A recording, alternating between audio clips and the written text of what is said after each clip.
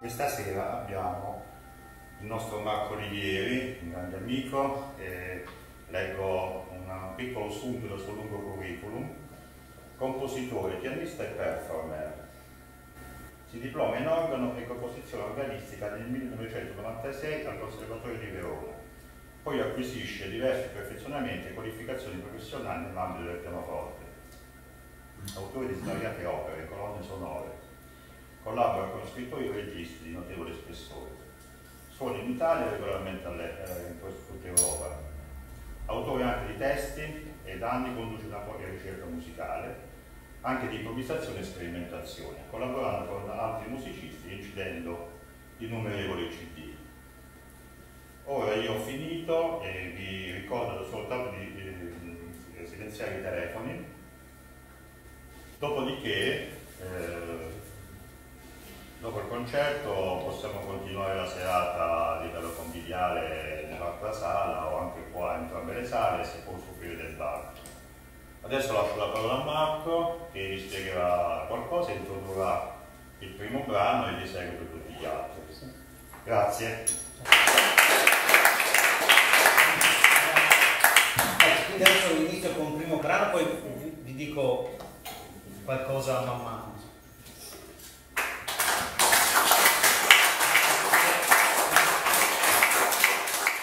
E comunque grazie del suo intervento.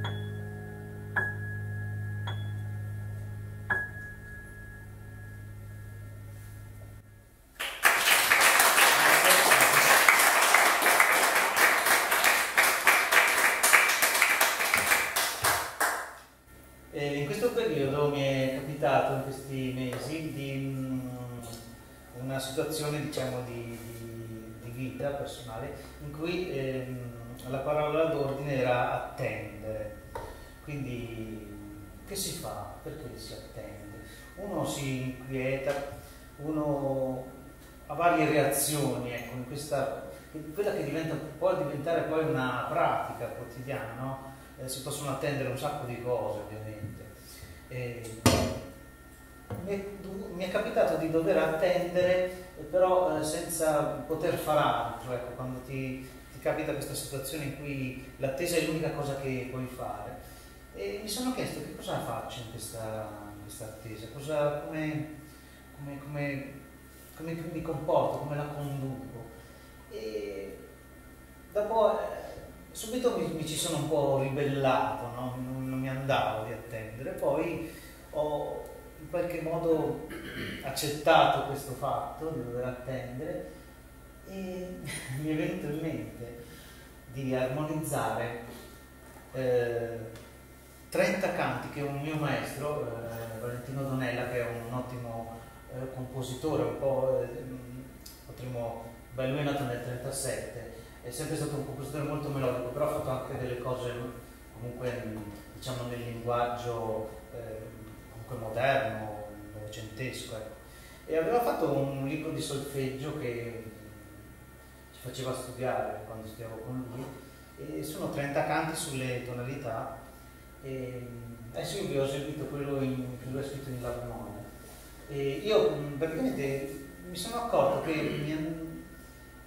mi dovevo occupare qualcosa in questa attesa, e ho pensato di occuparmi di questi canti, no? Che per me, di queste melodie, che per me sono significative perché hanno riguardato mentre studiavo, eccetera, eccetera. E io ho aggiunto una melodia, ho aggiunto, diciamo, l'accompagnamento di queste melodie. Adesso ve ne suono un'altra, una melodia in fa diesis.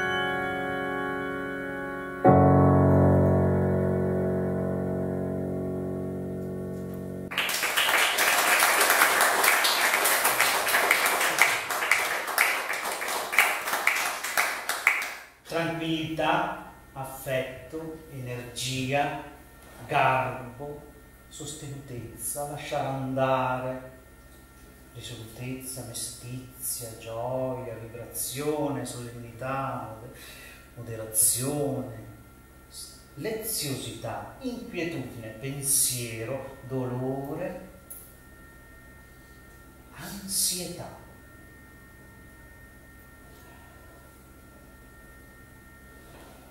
Queste sono le varie sfumature di questa che poi ho chiamato l'arte dell'attesa, con dei riferimenti musicali. La musica si fa spesso questi giochetti, no? C'è uno, Bach ha scritto l'arte della fuga, poi c'è stato Reich ha scritto l'arte della variazione. È così, invece un modo per raccogliere, ecco, brani che indagano certe situazioni musicali. E ora vi propongo un'improvvisazione sopra il termine gravizza, gravità.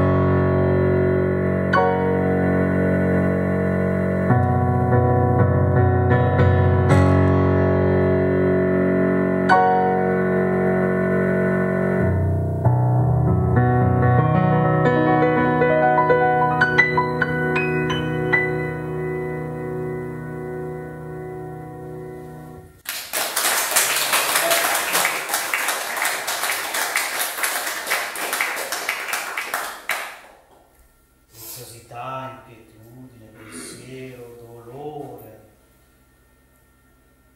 lunghezza, canto, lamento, marzialità, ansimare, rottura,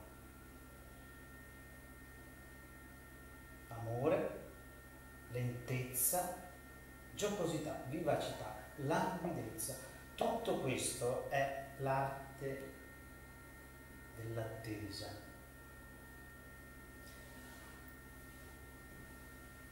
Vi suono ora una melodia, sempre di questo mio maestro, anche amico, si chiama Valentino Donella, e vi suono un pezzo dedicato alla mestizia.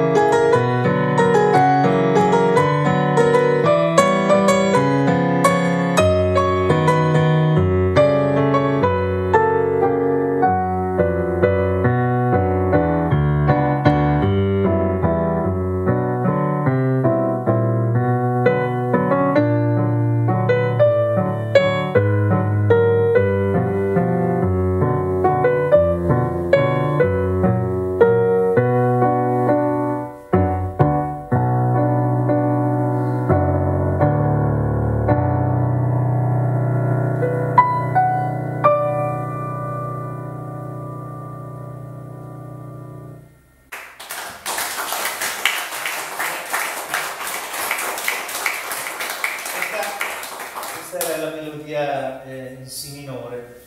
Si minore, queste parole, la bemolle, spadesis, sono le varie tonalità che, così contandole tutte, sono 30 sostanzialmente, e costituiscono una sorta di labirinto, no? Perché sono come, così per dare un'immagine della tonalità, sono come delle varie gallerie, ecco, che si incrociano, si innestano, alcune sono chiamate maggiori, altre minori, e l'intricatezza fa parte anche di questo, nell'attesa tante cose si incrociano, appunto c'è la mestizia, c'è la scorrevolezza, ma c'è anche la pesantezza, c'è la lungaggine, ma c'è anche la brevità. E un'altra caratteristica che ho provato anche proprio sulla mia pelle attendendo è anche la giocosità. Questo lavoro che sto facendo su queste melodie è in fieri, cioè non l'ho ancora concluso, e la giocosità devo ancora arrivarci alla melodia che il mio maestro ha scritto, e quindi io vi esprimerò comunque il tema della giocosità usando una struttura, la struttura del blues, il blues utilizzato però in senso, diciamo, un po' come dire, giocoso.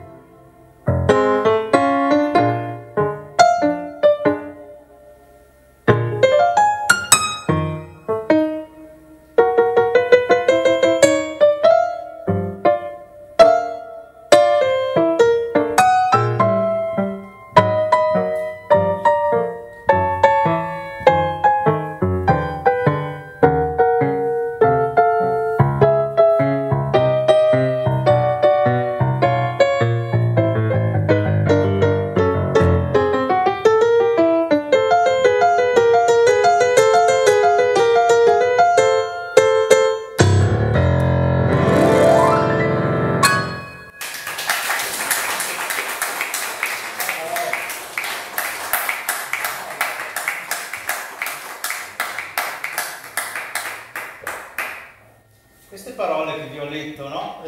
Affetto, bim bum bam, sono tutte tratte dai titoli che Valentino ha dato a queste sue melodie, e sono dei titoli molto particolari, tipo, non so, andante vibrante, che ne so, lento con solennità. Ce n'è addirittura uno che si chiama adagio un poco ieratico, questi termini un po' così, no, particolari. Ce n'è uno addirittura che mi sembra sì, ansimante addirittura. E quindi ecco, c'è molta espressività tornando alle melodie di Valentino. E una che mi ha incuriosito è allegretto lezioso, la leziosità. Vediamo che cosa viene fuori.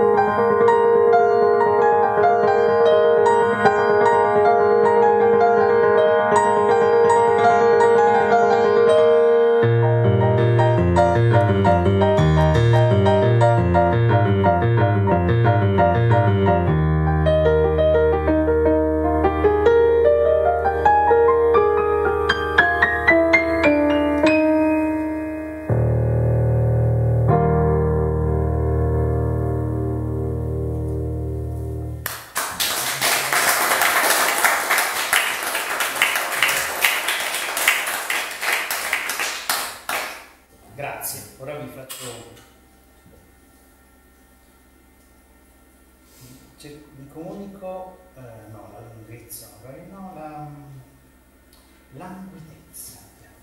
Languidezza.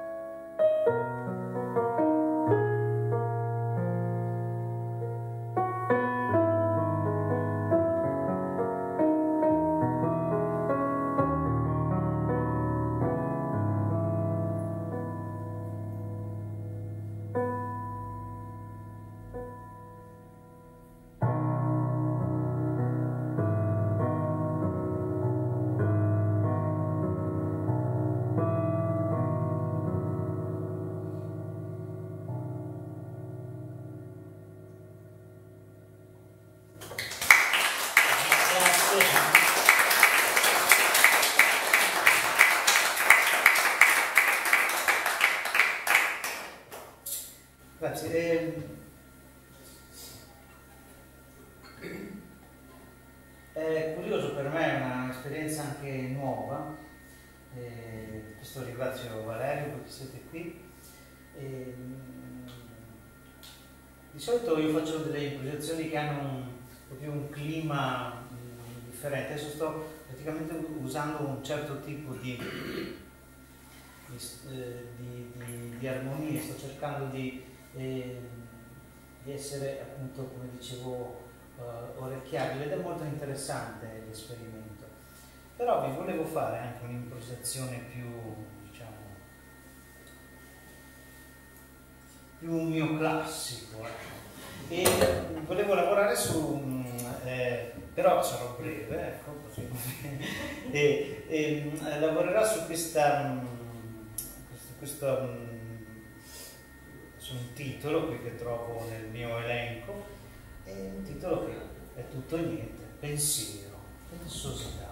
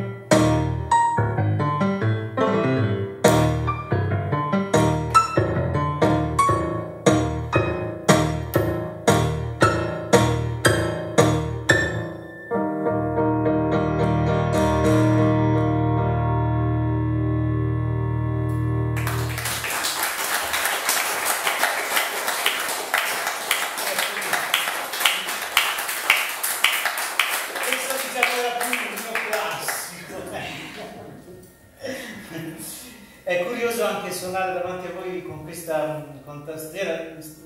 Diciamo che sicuramente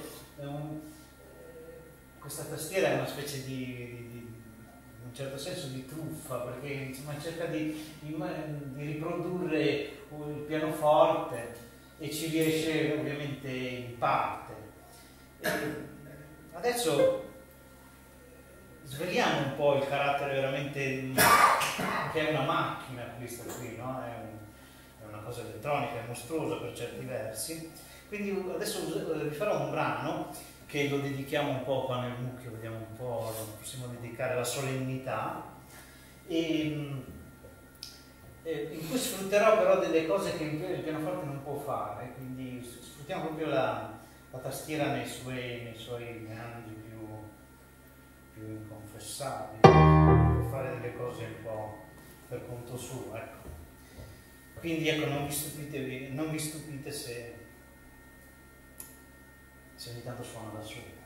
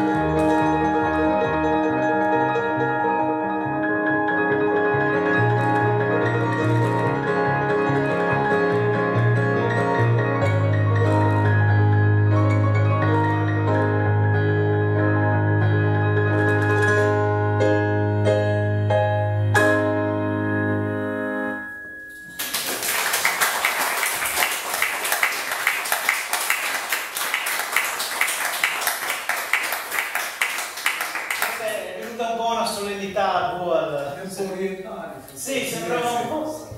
Mi veniva in mente sì, l'esercito di terra cosa dell'impero cinese. Ora mi ispirerò alla parola canto. Canto come inteso come. Io considero il canto diciamo, degli aspetti che mi interessano di più in generale della musica, della musica, sì. Perché nonostante dico anche si pratichino delle armonie anche molto spinte, anche dissonanti, così, però il canto è qualcosa che va un po' al di là, no? dell'armonia classica, no? Ci sono tanti modi, ecco, di cantare. Vi faccio ora allora canto.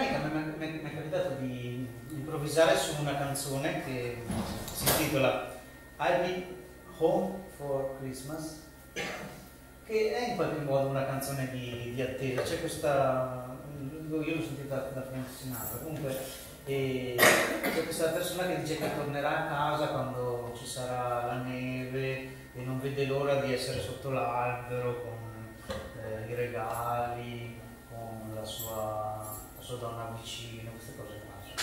Quindi è una canzone di attesa e ve la suono, ecco, anche come finale, diciamo, armonioso, un po' nostalgico, ecco, di questa arte dell'attesa che si può declinare ovviamente in vari modi. Io ve l'ho proposta così a livello live, secondo uno studio mio personale che sto facendo, ma tutti prima o poi di dover attendere ci capita a tutti veramente, quindi è sempre meglio trovarsi quando, ecco, soprattutto quella situazione quando hai solo da attendere, non c'è nient'altro da fare, ecco. Quindi in questi casi insomma è un'esperienza che possiamo condividere tutti. Vi suono allora sarò a casa per Natale.